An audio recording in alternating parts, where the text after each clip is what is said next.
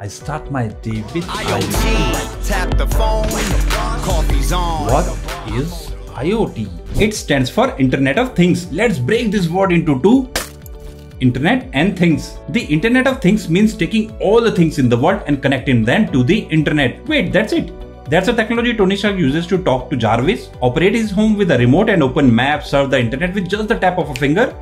Well, yes. Smartwatches that record health parameters, cars that drive themselves, sensors that measure efficiency of irrigation systems.